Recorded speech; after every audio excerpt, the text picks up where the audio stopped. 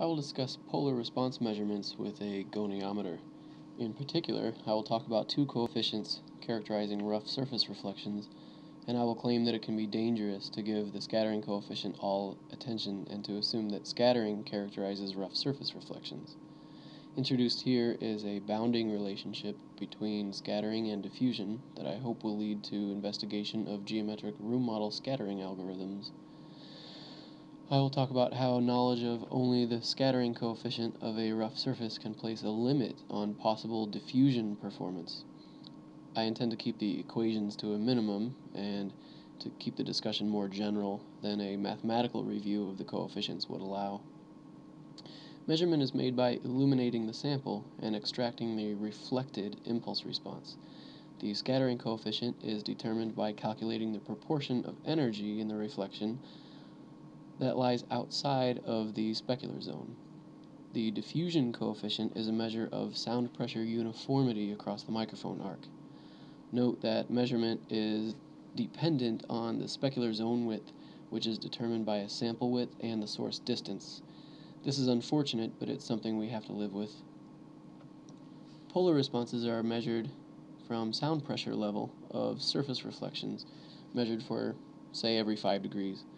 The blue polar response here is typical of a flat plate reflector, and the red is typical of a reasonably well-performing diffuser. Now let's compare some polar responses and the resulting scattering and diffusion. The red responses are shown for some sample at some frequency, with the blue response showing a flat reflector of the same size at that same frequency. The first sample is a good diffuser with a relatively uniform response. The sample leaves enough energy in the specular zone to allow a uniform spread. It doesn't remove all of the energy out of the specular zone, so the scattering isn't completely maximized. The second sample is largely specular. It's a poor diffuser because it displays poor scattering. The third example is an excellent scatterer, but does not distribute evenly the energy that it removes from the specular zone. It is a poor diffuser because it suffers from specular zone redirection. We see scattering is necessary for good diffusion, at least some scattering, but it is not sufficient. The question now is, if I know a scattering coefficient, is there an upper bound on the diffusion coefficient that the surface may attain? The answer is yes. To find such a bound, we first construct a two-valued, maximally diffuse polar response that has a given scattering coefficient. Shown here is a polar response with a large scattering coefficient, suppose maybe 90%, and with a constant value in the specular region and a constant value outside the specular region. I claim that this is the maximally diffuse, or most even, polar response that 90% scattering can buy. Here is such a two-valued response with a small scattering coefficient, say 10%. If the sound pressure level outside the specular zone is constant, and that inside the specular zone is also constant, then I claim that this polar is the most diffuse polar that has this particular scattering coefficient, say 10%.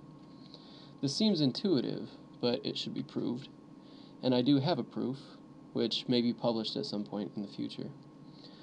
Now that we're confident that this polar has the highest diffusion coefficient possible for this given scattering value, we can calculate the diffusion coefficient as a function of the scattering, S, and we have our bounding relationship. Now, the bound must be parameterized in terms of the number of microphones in the specular zone, ms, and the total number of microphones, m. Writing a function, say omega, a quadratic function of scattering S with polynomial coefficients given in terms of the numbers of specular and total microphones, then the diffusion coefficient is bounded above by this rational function of omega. The proof may be published as well, but let's have a look at what this bound looks like. For a rough surface with energetic scattering coefficient S, the diffusion coefficient must fall under the bounding curve shown here. Note it is sure to fall well below this loose bound, as it is constructed using a two-valued polar response that is not likely to be attained. Also note that the diffusion bound maximum of unity falls where the scattering coefficient is equal to the proportion of microphones outside the specular zone. This is exactly as it should be. It's physical. which we can see if we consider a perfectly uniform or semicircular polar response with diffusion coefficient of 1. The scattering coefficient is calculated from the proportion of the area sectors outside the specular region, which is exactly the proportion of microphones in the non-specular zone. If this proportion of non-specular mics is changed, then the diffusion bound changes in turn. This dependence on specular zone width is a property of diffusion measurement, and since it is here to stay, it's just something we have to live with. Now let's consider a sinusoidal scatterer. This sample suffers from the aforementioned specular zone redirection, and if all I know is the scattering, I can expect a diffusion coefficient anywhere up to this dashed bound. But the diffusion of this sample is negligible. Now consider RPG's 4-inch skyline diffuser. The scattering coefficient is seen to be comparable to that of the sinusoid, but they are far from comparable diffusers. It's important to be aware of the inadequacy of the scattering coefficient alone to completely describe rough surface reflections. Any design that has only the scattering coefficient to characterize a surface will not treat these two surfaces differently. This is especially important to keep in mind when a design uses Lambert's cosine law to distribute non-specular reflections, as any polar response constructed from this law is necessarily two-valued.